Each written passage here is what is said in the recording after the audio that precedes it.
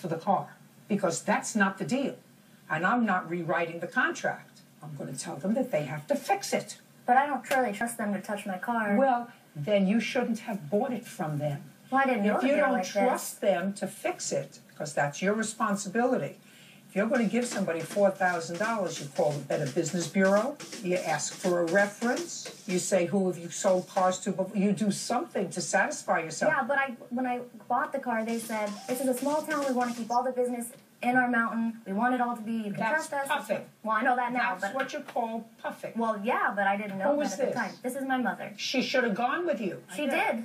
Well, then she's older. She for sure should have known. They're just good at what they do. They were very good con artists. He said, oh, we'll even go beyond the 60 days. Don't talk from there. That's what a used car place does.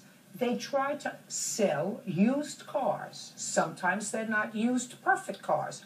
But you don't get your money back when you have a warranty. You can sue them to fix the car, but you don't get your money back. This is not a lemon law. Well, you know, if you buy a new car and the car's a lemon, then you get your money back. You have to prove that it's a lemon within a certain number of days. It has to break down a certain number of times. This is a used car. The car had 121,000 miles on it. Which is good for an Isuzu. I did all the research. It's 121,000 miles. But they're mechanics. They said they took great care of it all. Miss Bowling, yes, you look like a very nice young lady. Thank you. Why these two men who have a business in what town? Blue Jay. Where is that? Up in Lake Arrowhead, California. It's not a used car shop, it's a mechanic shop. Just a second. I'm sorry. Don't talk to me from there. Do you want me to get up? I think it's important to note they do not own a used car lot. They own a mechanic shop. Then you shouldn't have bought it there. He did such a good sales job. He convinced us. Bowling, if you take your daughter, you just keep making excuses. If you take your daughter to buy a used car, you take her someplace that has a reputation for having a good consumer advocacy, that nobody's registered complaints against them. If you go and you buy a car like this, it has 121,000 miles on it, you have to know you're buying a pig in a poke. So that sign means nothing, and what they said means nothing? What they told you means nothing. Zero. When you're going to sell a car that you want out of your hands, you say, it's a great car, never gave me any trouble. Never gave me a lick of trouble. I've been driving this car for 5 years, and I never had a problem with it. And you go off the lot, and you drive around the block, and the guts of the car falls out. You say, I didn't have trouble with the car. Listen to me. I just told you. They would have to fix it if something happened to it. She didn't ask them to give her money back. She asked them to fix it, like they said they would. Right. And he said no. Oh, just a second. Did she ask you to fix her car? She did.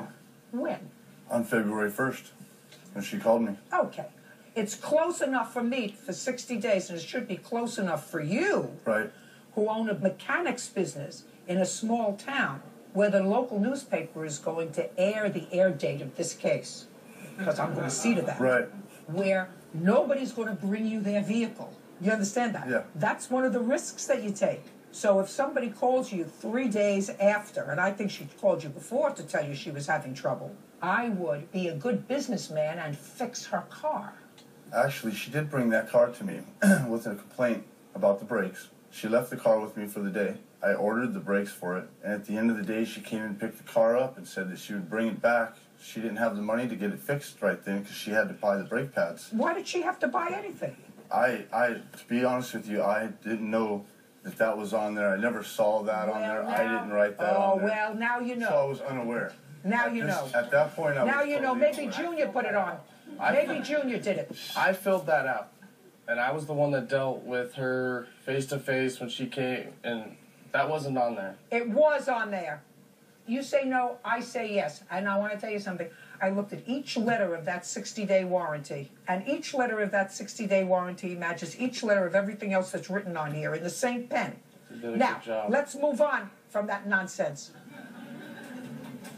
Judge Judy continues in a moment. How many mechanic shops are in your town? Probably 4. You want to stay in business? I'll be in business. And later today, sometimes all of this nonsense works out with Romeo and Juliet. That's when two people are smart and don't make 3 children before they're 21 years old. Ridiculous. Don't you see the ridiculousness of that?